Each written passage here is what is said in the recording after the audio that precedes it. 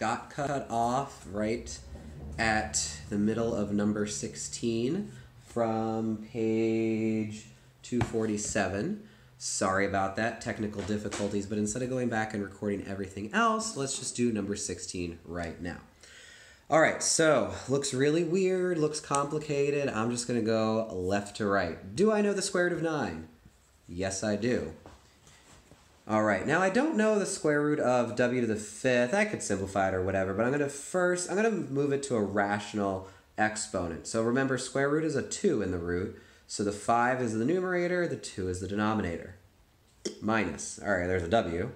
And then there's another w cubed, the square root of that though, so I'm gonna turn that into w to the 3 over 2. All right, now I'm gonna see if I have like terms. I don't think I can do anything here, but I have a w times a w to the 3 halves. So I have the same base, and I'm multiplying those bases, so I can add the exponents.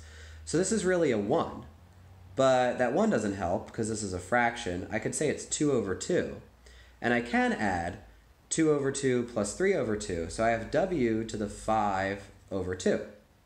Well, now it looks like I have like terms. Think of it just like 3x minus x. I have 3 w's to the 5 halves. Take away 1 w to the 5 halves. Well, 3 of them minus 1 of them, I'm going to be left over with 2 w's to the 5 halves, and that's my answer.